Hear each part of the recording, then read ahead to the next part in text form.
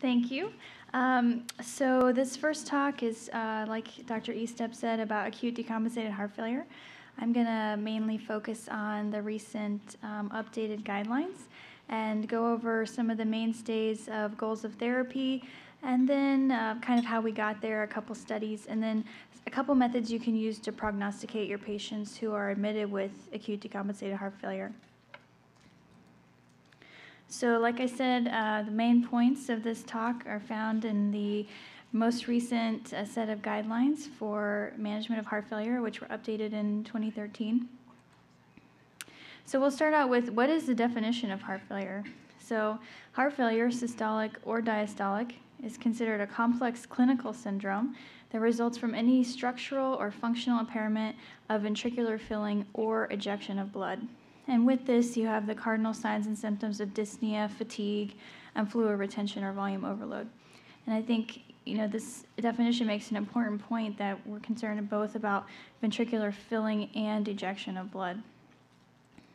So with that comes, there's actually, two main groups of patients with heart failure, those who have a reduced or those who have a preserved ejection fraction. So patients with heart failure with a reduced ejection fraction, those are patients that have a clinical diagnosis of heart failure with an ejection fraction of less than 40%. That's in comparison to patients with heart failure with a preserved ejection fraction, or HFpEF, which have clinical signs of heart failure with evidence of a preserved EF. A little bit of discussion as to what that means, but in general, an ejection fraction greater than 40 to 50% with evidence of abnormal LV diastolic function. So, why is this important? Mainly because it's a huge issue in cardiology. You guys are on the wards, kind of in the units, seeing how often you're having patients admitted with heart failure. We know that overall, as the population ages, we have an increasing number of these patients. And right now, the lifetime risk of developing heart failure is about 20% for Americans that are over age of 40. There's about 650,000 new cases of heart failure that are diagnosed annually, and over 5 million people in the U.S. have clinical manifestations of heart failure. Despite all the advances that we've had in care, which we'll go over in a few minutes, including with cardiogenic shock and kind of advanced care, our absolute mortality rates remain high, about 50% within 5 years of diagnosis. It's the primary diagnosis for more than 1 million hospitalizations, and 1 month readmission rates are about 25%, which, as we change kind of how reimbursement rates work in hospitals, this is a really important number. What can we do to decrease that readmission rate? And overall, right now, the total cost of heart failure in the U.S. exceeds about $30 billion annually. So just a little bit of review about heart failure classification. We know we have the ACC and AHA stages, and also our New York Heart Association functional classes. So just to review, stage A, these are patients who have a high risk but without actual structural heart disease or symptoms. Stage B, which are patients who have structural heart disease but don't have actual signs and symptoms. Stage C, those are patients who have structural disease and have symptoms, prior or current. Mainly, those are the patients we think about in terms of our NYHA functional classes. And then we have end-stage disease, stage D, which are patients who are refractory and require special interventions. Those are the ones that we're talking about, durable mechanical support transplant. So what happens in acute decompensated heart failure? So the first thing is we have some type of insult. So you have the setup, then you have an additional insult, which leads to cardiac dysfunction. With that, you have hemodynamic decompensation. So that is threefold. Mainly, you have increased preload, increased afterload, and decreased cardiac output. The changes in those hemodynamics, they alter your neurohormonal pathways. So you have an increase in your RAS system, an increase in your catecholamines, increase in endothelium. All those lead to increased renal vasoconstriction and fluid retention, and you get this syndrome of fluid overload, which then leads to increased morbidity and mortality. So our goals at treating acute decompensated heart failure are aimed at interrupting these pathways to try to improve our patients.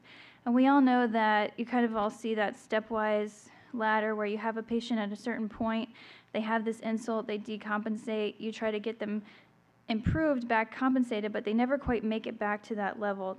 They always continue that stepwise decline, and how we can intervene to try to get them back. And then as they make that decline down through the stages, how we can reassess what's the next best step for them.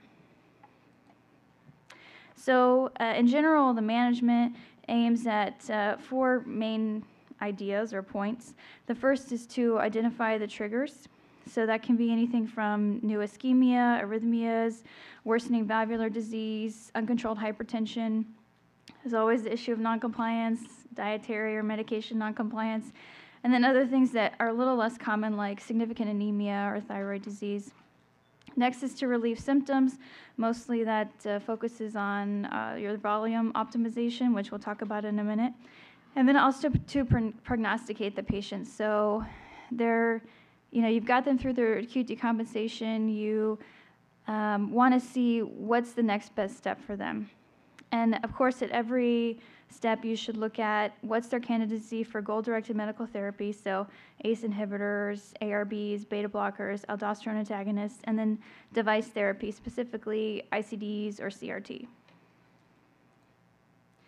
So one of the mainstays of therapy, it's class 1 indication, level evidence B, is maintenance of goal-directed medical therapy. And so for patients who have been on chronic goal-directed medical therapy, ACE inhibitors, beta blockers, ARBs, who have to be admitted with an acute decompensation, it is important that they're maintained on these medications unless they have some evidence of hemodynamic instability. So, of course, if they're hypotensive, then you withhold those medications. But otherwise, if they're just volume overloaded, it's important to keep them on these medicines. The other thing to keep in mind is that if they were not chronically on these medications before they come in, once you've reached an optimization of their volume status, you should consider initiation of beta blocker therapy. The caveat being that if these patients did require inotrope support during their admission, you want to do this with a little bit more care, maybe lower dose, titrate up slowly. The mainstay of, we all know, taking care of our patients with acute decompensated heart failure is optimizing their volume status. So as part of the guidelines, that includes prompt treatment with IV loop diuretics. It's a class 1 level of evidence B recommendation. And the guidelines also note that if the patient's not hypertensive, you can consider additional treatment with IV nitroprusside, nisiratide to help with that diuresis. The guidelines also mention some class 2B recommendations, such as ultrafiltration, which helps with your volume status, as well as vasopressin antagonists in the set of significant hyponatremia, like the Vaptans, which can help with your volume optimization. In general, euvolemia is the goal, and that would be euvolemia that you achieve on an oral dose of medication that's been stable through their admission, because we all know that if we send patients home before that, they're at a high risk of recurrence and readmission. So it's all about volume status in these patients. So one way that we talk about how to achieve volume status is this trial. You guys are all familiar with it, the DOSE trial. And this, mainly the question was, in these patients with acute decompensated heart failure, how does continuous versus intermittent and low versus high dose diuretic compare? And the main endpoints were a symptom improvement, so kind of subjective improvement with the patients, and then renal function. And the 72-hour mark was their kind of point at which they compared the two. So in the trial design, they took patients with acute heart failure who were on a home Lasix dose greater than 80 milligrams but less than 240 milligrams, and they randomized within 24 hours of admission. And it was a 2x2 factorial randomization. They had patients with high dose that were placed on continuous infusion, and high dose was considered 2.5 times their oral dose, or high dose versus intermittent. And then you also had 2 other groups, which was low dose, which was just their same as their oral dose as continuous infusion versus that same dose as Q12 bolus. At 48 hours, they could either change to oral, continue their current dose, or have a 50% increase in their dose. And then at 72 hours, they looked at their primary endpoints, which was a change in the creatinine or their subjective measurement of how they were feeling. So When we look at this is a subjective measurement, continuous versus intermittent. When you compare the two, there really wasn't much of a change in terms of how patients looked at their symptomatology between the two dosing styles. But when you looked at low versus high, there was a trend towards, excuse me, a significant improvement in their symptoms in patients who received the high dose strategy. The other point that they wanted to look at was how that affected your renal function. They specifically looked at the percent change in creatinine greater than 0.3, and at the 72-hour mark, you can see that the low dose versus the high dose, there was a greater increase in the creatinine, but then that change really disappeared if you went out a few more days. So overall, the secondary endpoints of low versus high, you could see that significantly patients felt with the high dose, they had better symptom improvement. They also had a faster change in their weight with greater volume loss at the expense of some decrease in their renal function. However, that change really was just in the first 72 hours. If you went out a few more days, then there really was no difference. So overall in this study, we saw that the high dose led to better symptom improvement, and there was no difference in intermittent versus continuous dosing. So when you have your patients who come in with acute decompensated heart failure, you want to focus on that 2.5 times their home dose, but whether you decide to do it continuously or intermittently can be kind of your preference.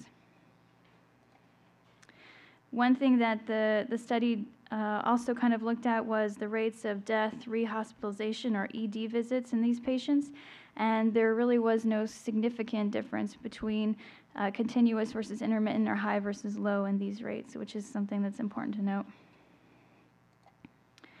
So another question that you can sometimes run into is you have these patients with acute decompensated heart failure, you're doing their goal-directed medical therapy, you're trying to optimize their volume status, but you feel you're not really getting anywhere, or the patient to you looks euvolemic, but they're still having continued symptoms. That could be a time that you consider looking at invasive hemodynamics. So specifically in the guidelines, they mention that you should consider doing hemodynamic monitoring with a PA catheter in patients who have impaired perfusion, in whom you can't really assess their intracardiac pressures, or who have persistent symptoms despite these standard therapies. And that way you can try to help delineate what's really going on and adjust your medications appropriately. So there are a couple studies that help us prognosticate these patients who are admitted with acute decompensated heart failure. One study is the ADHERE study. Basically, the results of this show that you can predict a high, intermediate, or low risk of mortality for your patients who are admitted with acute decompensation just by using some lab values and vital signs at their time of admission. So for this study, they found that the important markers were a BUN, specifically a BUN greater than or above 43, and then if patients had a systolic blood pressure less than or more than 115. So the patients who had the best, or the lowest, I should say, mortality, they had a BUN less than 43 and a systolic blood pressure of greater than 115, and those patients had about a 2% in hospital mortality rate.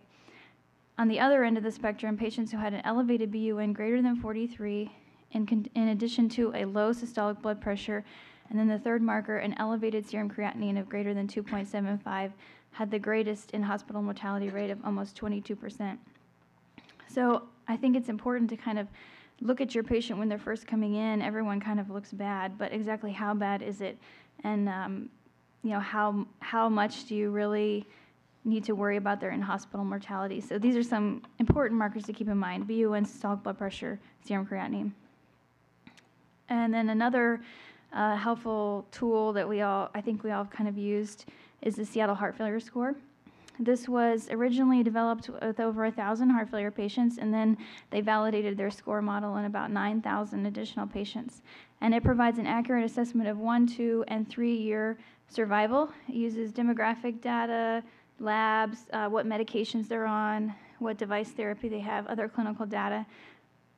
You can download the calculator, even has like an app on your phone. You can put in the information on your patient, and then you can even make changes in terms of changing their medications or adding a device therapy, and that allows you to see what effects that would have on their mortality and their outcome. So overall, I mean, when you're taking care of your patients with acute decompensation, you want to remember goal-directed medical therapy, volume optimization, try to prognosticate them when they come in, see what you can do to get them back up to their compensated level versus is it time to start talking about more advanced therapies? And then always, think about at every step, are they on the right meds? Is it time for a device? And what's the next step for them? So that's all for that. Do you have any questions?